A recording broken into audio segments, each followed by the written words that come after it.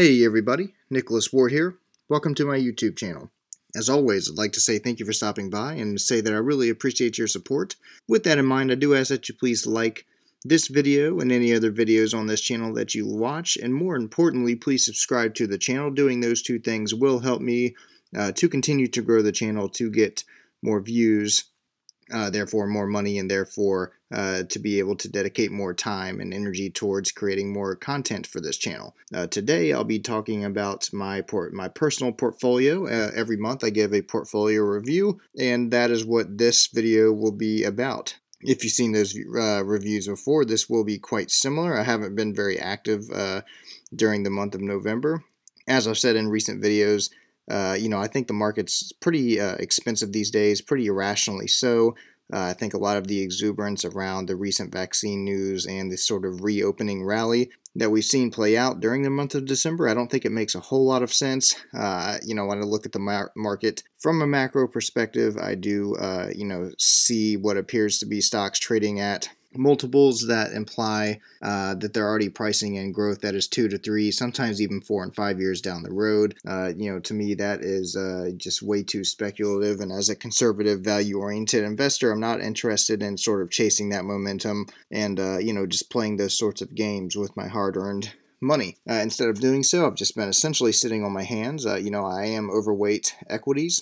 Due to my dividend growth strategy that I adhere to, I'm essentially always overweight equities. Equities is how I generate my passive income stream, and therefore, selling them would sort of be counterproductive to my goals. So during rallies like this, regardless of whether or not I think that they're rational or not, I do tend to benefit, and I'm obviously pleased about that. But before I talk anymore, I do need to give my quick disclaimer here and say that I'm not a financial advisor.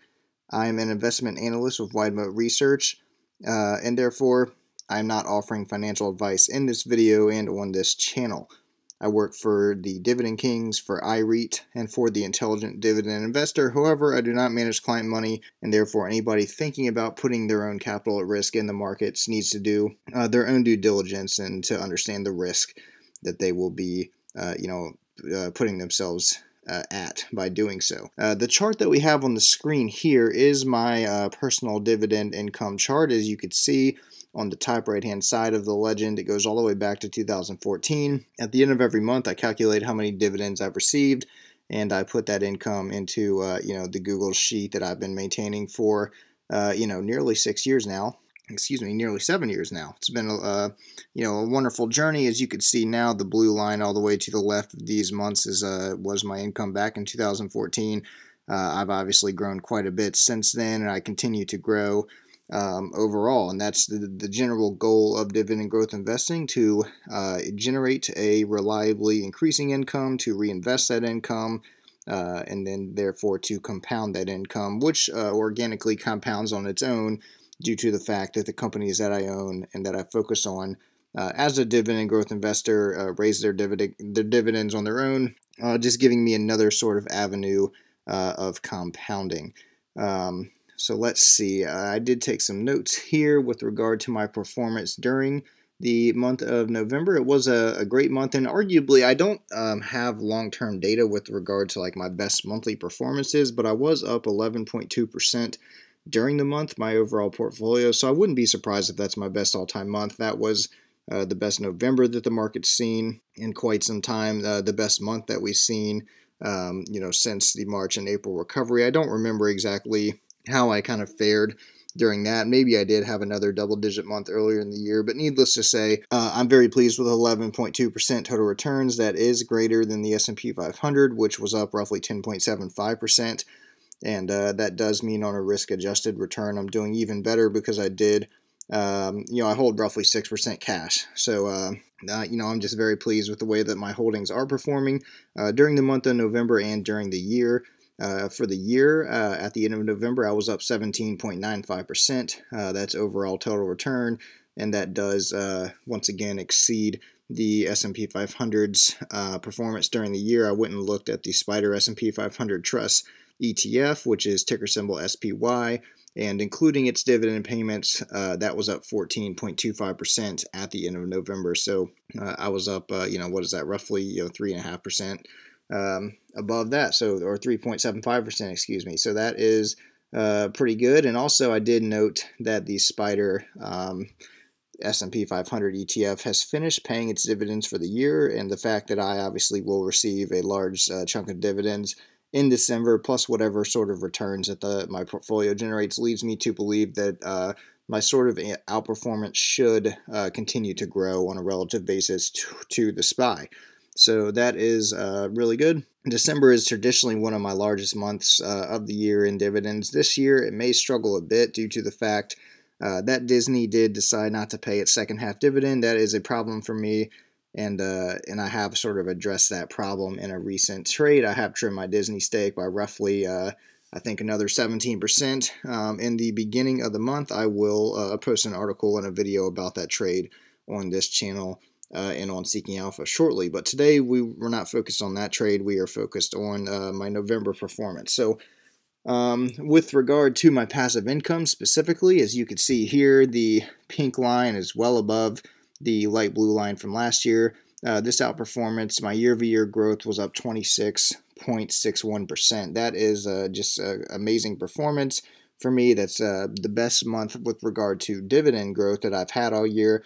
This is primarily due to the fact that I have been adding pretty aggressively to AbbVie throughout the year, and even towards late 2019, and AbbVie did pay its dividend this month. I didn't receive those AbbVie dividends, or very much of them, in 2019, and I did receive them in 2020. Same thing with Bristol Myers, and then same thing with Apple and a couple other, of the large companies that I own. They did pay dividends this month, and they have increased their dividends since last year. So once again, up 26% with regard to passive income year over year. That is well above my target. But I don't manage my portfolio on a month-to-month basis with regard to passive income. I just kind of, I do think of it on a yearly basis. Year-to-date, I'm up 11.66% with regard to the dividends that I've received compared to the first 11 months of 2019. So that is essentially in line with my performance goals. I just target kind of low double-digit annual dividend growth, and I have been able to kind of keep up with that pace historically, which I am pleased, to be able to do.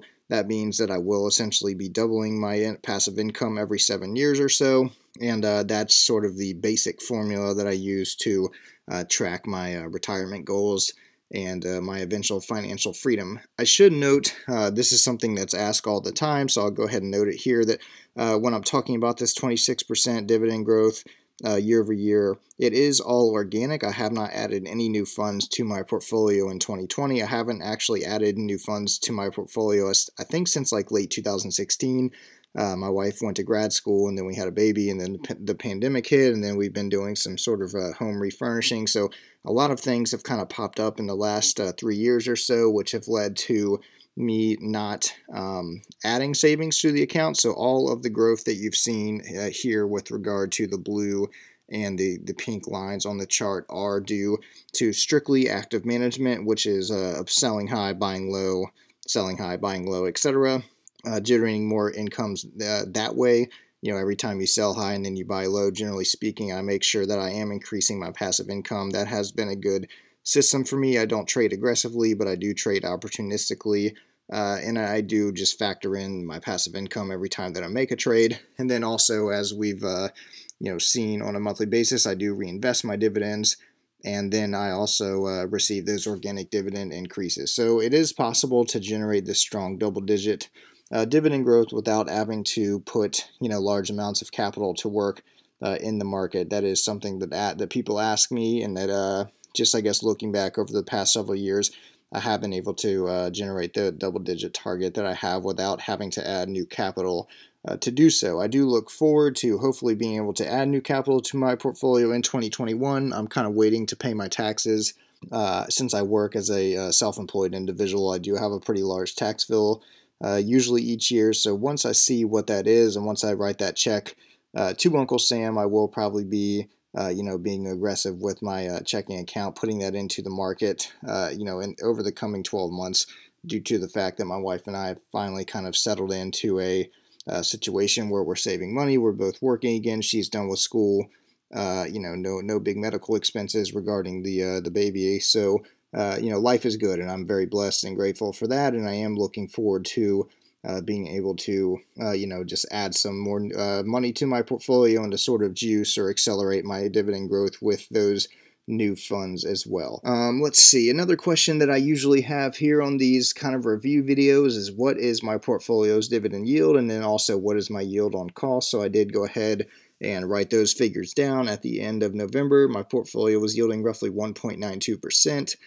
So that is slightly more than the S&P 500, and that's generally my goal. As I've said before, I look for higher dividend growth in the S&P 500, a higher dividend yield in the S&P 500. And historically speaking, I've found that if I'm able to focus on my income and sort of maintain those two things on a sustainable basis, due to the fact that to get the higher yield, you usually have to invest in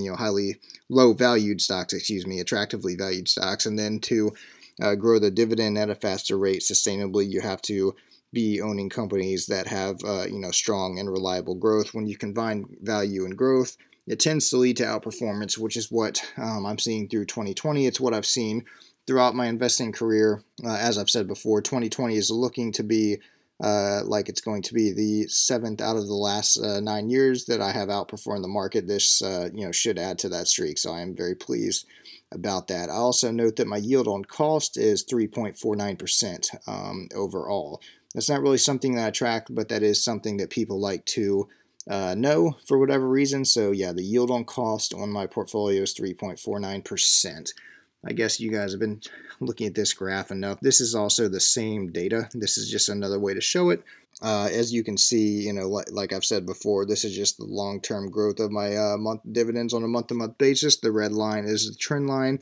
As you see, that is sort of turning up at a somewhat exponential basis. This will steepen over time due to the compounding process. That's just the nature of compound interest, and that is the reason that I am a dividend growth investor. So I very much look forward to seeing where this red line is in a decade or so, and until then I will just patiently stick with the plan and continue to do what I do with regard to value investing and in the highest quality dividend growth stocks that I could find.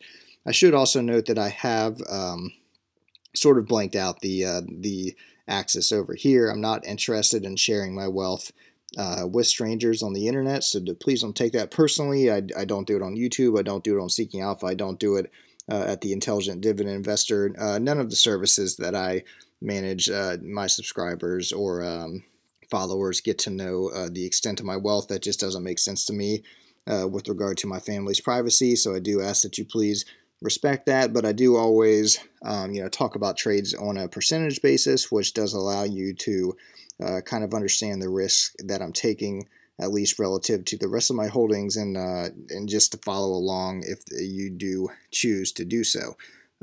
Let's see, the last thing that I need to do, I do have my portfolio here, and I'm happy to share that with everybody. This is the article that I published on Dividend Kings. Obviously, this is an exclusive article, so you guys don't get to read the text, but I am happy to sort of scroll down through my portfolio and then some of the trading information to give that to the YouTube community. So let's see, I only made one trade in the month. I did discuss that on this channel. That was when I bought Lowe's a couple weeks ago at $149.80, excuse me. I thought Lowe's was cheap. It's a great dividend growth name, and I was pleased to buy it into weakness. The only other trades that I made during the month, as you can see here, I do buy ARK shares of the 5 actively managed ARK Invest ETFs just about every week. I did skip the first week of November because I bought twice in the last week of October due to the sell-off that we saw there. And, like I said, I do like to take advantage of weakness opportunistically when I see it. I saw that at the end of October, and I capitalized on that and gave myself a week off since the funds moved higher in the aftermath of that sell-off. But these are the ARK Invest purchase prices that I locked in on the 13th, the 20th, and the 27th of November. I just buy shares every Friday, and that's how I'm building those positions. As I said in that article, I do they don't pay dividends, obviously none of those funds do, but they do give me exposure, and actually unique exposure in my opinion, to the sort of disruptive tech markets. And since I'm relatively young, I'm 30 years old, I do want exposure to those types of companies. I really like Kathy Wood and her team, and I've been very pleased with the performance of the ARK funds in the short time that I've owned them. So I have no plan to sort of end this process. I'll just dollar cost average into each of these 5 funds up here every week for the foreseeable future until I have filled out those position sizes. The only other trades that I made during the month were the reinvestments that I discussed for last month. This is a month old, obviously. So I bought BAM at 30, Federal Realty Investment Trust at 7102, National Retail Properties at 3309, Avalon Bay Communities at 144.48, Merck at 76.53, Lowe's at 159.52, Johnson & Johnson at 138.03, Raytheon Technologies at 55.46, and AbbVie at 88.18. The market has obviously rallied quite a bit since the very start of the month of November. So I'm up quite a bit on all of those trades. That is the benefit of sort of dollar cost averaging and reinvesting your dividends, is that even when you think the market's expensive, sometimes it can get even more expensive. And when you buy shares throughout on a regular kind of scheduled basis, you do oftentimes get the benefit. Over the long term, the market does move higher, much more often than it moves lower, and that's why I continue to reinvest my dividends, even though I do fear that the market is overvalued. So with all that being said, this is my portfolio. If you guys have seen these videos or read my articles before, there's not much difference. The only trades that I made I just discussed, so the cost basis of the vast majority of these positions has not changed. Their weightings haven't changed much. Apple is still by and large my largest holding. Microsoft is still a pretty heavy weighting. Scrolling through these, BlackRock's had a really good month. It's over $700 a share now, so this is it actually saw a pretty nice increase in its weighting since the end of October, the last time I posted one of these. Scrolling through here, I'll just scroll through slowly. If you're new or if you kind of want to get a sense of what I'm holding, I guess I should note ticker symbol. We all know that. This is my cost basis. Like I said, I've been investing since dividend growth investing since like 2013, so a lot of these positions are very long-term positions, and therefore I do have pretty low cost basis. That's sort of the benefit of buying and holding high-quality companies instead of attempting to trade in and out of them. So that is sort of the type of investing that I do, and that I think people probably should also do themselves. I think trying to time the market is a risky business. I much prefer just to focus on time in the market and the compounding of the passive income that all of these positions generate. These are all what I consider to be core dividend holdings, which pretty much just means a yield that is less than like 4% or so, and that generates dividend growth that is less than 10%. And that's my future expectations. A lot of these companies have generated double-digit dividend growth in the past, but when I look forward, that's sort of the long-term kind of expectations that I have. These are the high-yielding portions of my portfolio. As you can see here, overall, high yield makes up 16% of my holdings at the end of the month. AT&T has been my largest high-yield position for a while now. I owned a bunch of Time Warner when they acquired it, and then those shares got turned into AT&T shares. So AbbVie, as I said, this has pretty much been built in the last 18 months or so. I think this stock is very cheap, and I've been happy to accumulate this pretty large position for me. Scrolling down through here, I don't think there's really anything new. I've been adding to my REITs pretty heavily throughout 2020. WPC, I own this large position coming into the year, but I have been able to bolster my realty income, my store, my FRT, my NNN, and then I initiated ESS and AVB during the year. So I have been investing a lot in the real estate space. It's where I've seen value, and I've been happy to do that. High dividend growth, these are companies that I expect to generate double-digit and pretty consistent and strong double-digit dividend growth for the foreseeable future. And this month, actually, Broadcom, due to the strong performance of the stock, did hop above Visa. Visa has been my largest stock and position in the high dividend growth section of my portfolio for quite some time now, but Broadcom did jump above it, so that was an interesting move for me. I have no reason or kind of desire to trim this. As you can see, my cost basis is pretty low. I'm not even sure where Broadcom trades today. Let's see. Well, let's see, at basically 411, so nearly a double up there, and that's part of the reason why it's doing so well. I have no desire to trim, and as long as Broadcom continues to give me the strong dividend growth that it has in recent years. As you can see, I do own some non-dividend payers. Google's actually one of my largest positions. I guess it's actually my second largest. Let me scroll up. Microsoft is at 4.1. And Alphabet is at 4.7. So Alphabet is now my second largest position. This company has done quite well in recent months as well. Amazon and Facebook. I initiated Facebook in March. Amazon I've owned for years. As you can see by this cost basis, I haven't really added in quite some time. I'll just plan just to kind of hold and let that position continue to grow. As you can see, the ARK funds are in this category, and they're all very small weightings. I do plan to continue to buy those until they're all weighted roughly 0.5%. That would mean that ARK overall is at 2.5%, which would make it an overweight position for me, and that's kind of where I feel comfortable with that disruption weighting. Lastly, we arrive at the special circumstance category. These are names that basically their dividends don't meet the dividend growth expectations that I have relative to their yield. For instance, Constellation Brands has a low yield, but it also offers low dividend growth, as of like kind of 2019, 2020. Same thing for Roper, which is a company that I actually initiated in the month of December. It's the most recent trade that I made. This was this was one of the stocks that I bought with the proceeds from my recent Disney trim. You can see, even though I trimmed Disney, it's still one of my largest positions. That's why I trimmed it. It didn't make sense for me to have such a large position that wasn't paying a dividend any longer.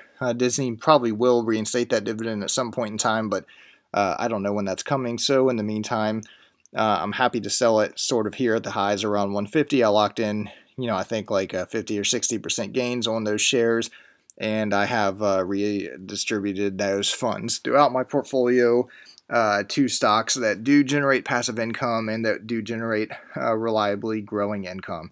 Also in this section you'll see is Carrier Otis and Viatris. I think that's how you say that. This was recently spun off from Pfizer. These two were spun off from United Technologies. These are small positions. It's, when shares are spun off, from the companies that I own, I generally hold them for a while and watch them before I sell them. The idea of spin-offs, hopefully, is that management believes that doing so will unlock value.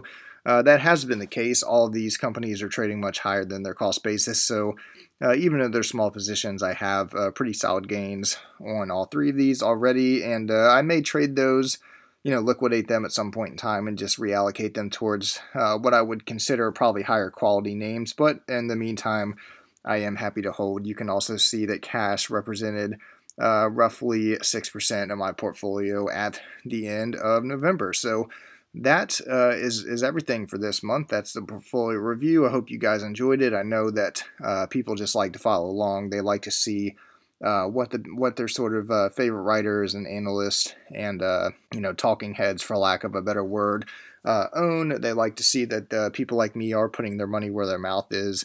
When I'm talking about a stock, I generally own it, or I am seriously considering owning it.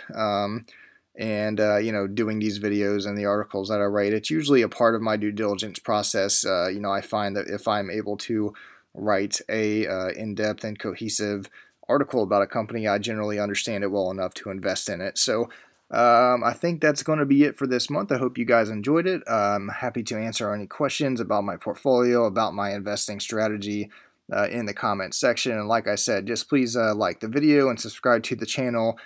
Doing those two things will help me to grow, and I think subscribing does sort of allow you to follow along easier. It gives you notifications and whatnot when I post new content. So I wish everybody a great Monday. Let's see, I'm recording this Saturday night, but I'm probably not going to post it until Monday because my weekend views typically aren't so good. So hopefully you had a great weekend. Hopefully the trading week gets off to a nice start from you. Hopefully you enjoyed this video. And until next time, I wish everybody all the best. Thank you. Bye.